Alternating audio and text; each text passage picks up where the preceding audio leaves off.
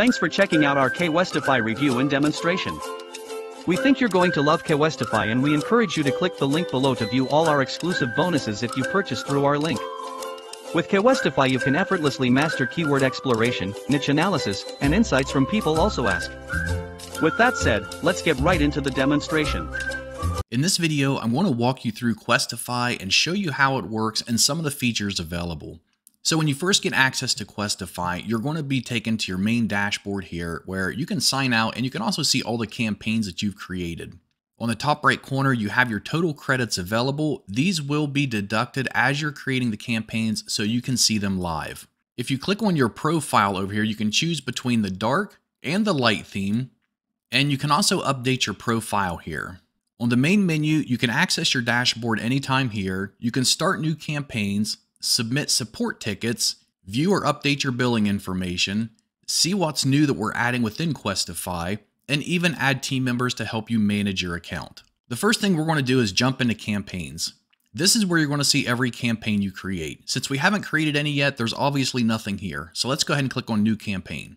These are all of your campaign types. Let me briefly explain how these work, and then in other videos, I'll go through and demo some of these for you. So first is keyword competition.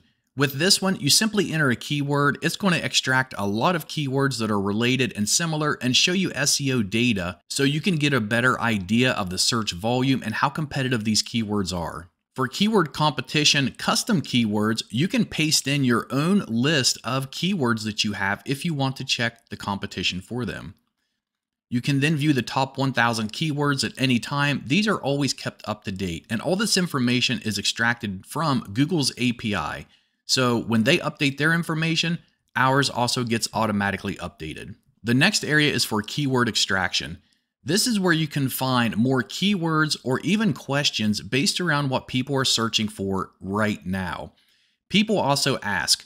This is one of the most popular ways to find trending and popular questions people are asking on Google that you can use for article titles or even video titles to create content on to be one of the first to gain the traffic from it. This is also updated in real time, and you can also set alerts. This means Kwestify can go out and check 2 times a day for new questions people are asking based around a specific keyword, and if it finds them, it's going to email you and notify you immediately so you can come in and start creating content around that question. You also have related searches.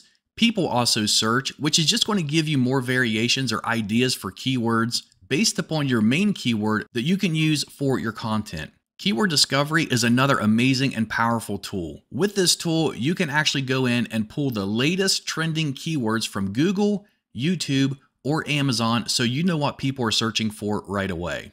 On the right-hand side, we have a title generator section where you can create titles for your content to be used for your blog, for videos, or even social media. And because of the integration of AI technology today, being able to create these titles, many AI tools, such as our tool, AI WiseMind, can create an entire article simply based upon an individual title, which is why we've also integrated that within Kwestify to make this so much easier for you to generate content. So the first option we have here is Ask AI. By entering a simple keyword, AI will give you a lot of relevant questions people may be asking about that keyword. If you don't want questions, you can always search for informational titles. These are titles that are mostly non-question. Then we have category-based titles. This is a little more advanced, but it allows you to add multiple categories in, and it will create a series of titles based upon each one of those categories. You can also have Kwestify to create YouTube titles for you for your videos. And then under tools, we have something called a duplicate remover. So with the duplicate remover, you may have gathered throughout these tools several hundred keywords or even questions or titles that you want to use. But at the same time, you want to make sure that none of those will generate duplicate content if you're using them on your website. So you can paste all those 300 into this duplicate remover tool, and it's going to go through and AI is going to identify ones that may generate duplicate content, remove those, and only leave the ones available that are going to create unique content. For each one of these options, when you select it, it's going to give you some options if you scroll down. So for keyword competition, if we scroll down, you're going to have to give it a campaign name. The campaign name is required for every campaign that you set up.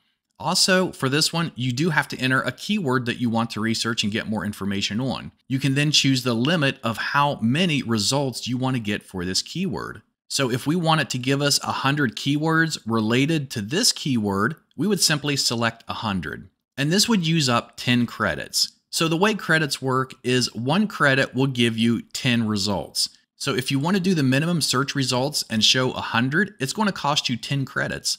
If you want to do 1,000, it's going to cost you 100 credits. You can choose to include the seed keyword in every one of the keywords that it shows you. So whatever keyword you enter in this box, if you want to make sure that keyword is shown in every keyword that it gives you in the results, you want to tick this box. You can then choose the language you want. So if you click this drop down arrow, you can either start to type or you can scroll and pick the language that you want.